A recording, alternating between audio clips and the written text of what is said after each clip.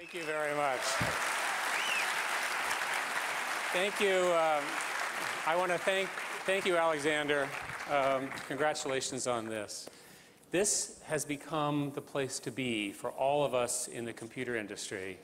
For those of you who have worked so hard to build the networks and the things that we care about, it's an honor to be here, and it's an honor to say that mobile computing and mobile data networks have really arrived around the world.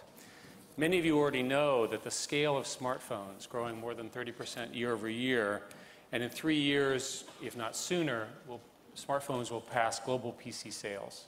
This is a remarkable achievement by everybody here in the room.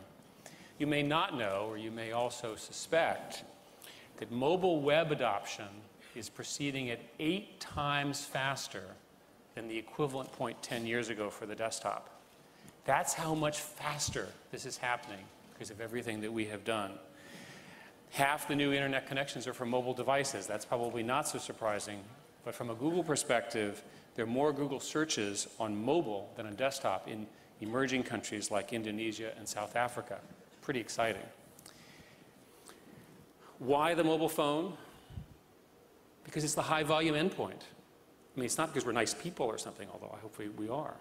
It's actually because there's a point of volume and growth and so forth. And when these points occur in an industry, they become the defining or iconic products in that space.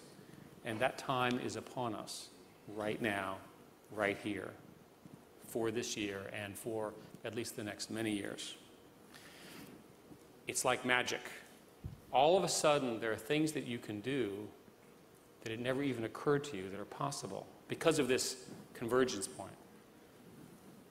There's an implication of this which I think has not been expressed here or in the industry as a whole, and it has to do with what I'm going to call mobile first. It's a principle of mobile first. And I see it at Google because now our programmers are doing work on mobile first. And that is, in fact, a change.